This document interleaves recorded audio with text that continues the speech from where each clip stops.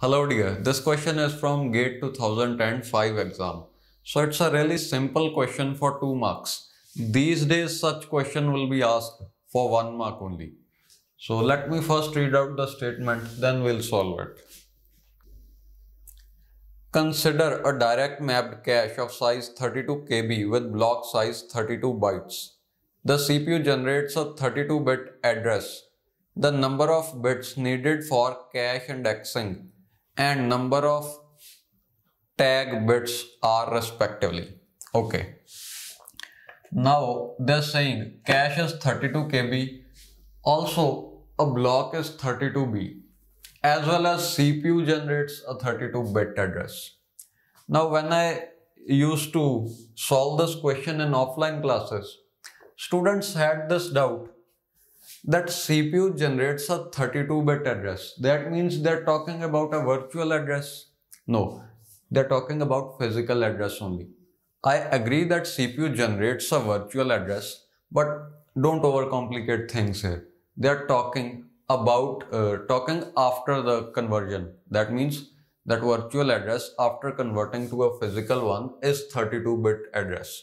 Had they wanted to mention virtual address, some or the other hint might have been given. Like they might say that cache is a whipped type of cache, that is VIPT, virtually indexed and virtually tagged.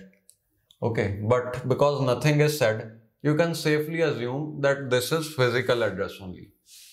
Okay, so you know, in case of direct mapped cache, this is a direct mapped cache. Okay, in question it's mentioned. Consider a direct mapped cache. First line specifies it's a direct mapped.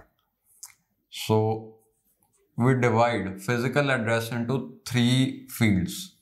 That is tag, line number and block offset.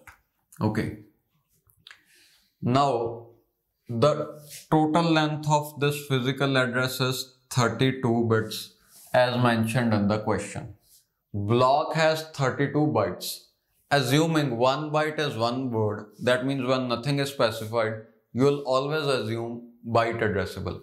So assuming 1 byte is equal to 1 word, you get to know that block has 32 words. To identify one of these 32 words, 5 bits will be required. Okay. Now let's find how many bits will be this line number field. For that we need to know the number of lines in cache. So cache, number of lines in cache will be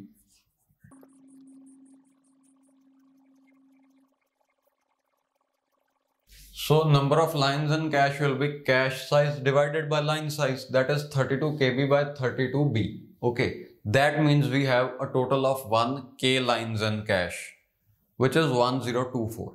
Now to identify one of these lines, you need 10 bits. Okay, so line number field, because its purpose is identifying one of the total number of lines in cache, it will be 10 bits. So you can easily calculate that tag will be of 17 bits. Okay. So in question, you were asked to find out number of bits needed for cache indexing and number of tag bits. So cache indexing means 10 bits. So your answer will be 10, tag is 17 bits. Okay. So this is your answer, 10, 17. Line number or set number is sometimes also referred to as index fields. Okay. So your answer is 10, 17.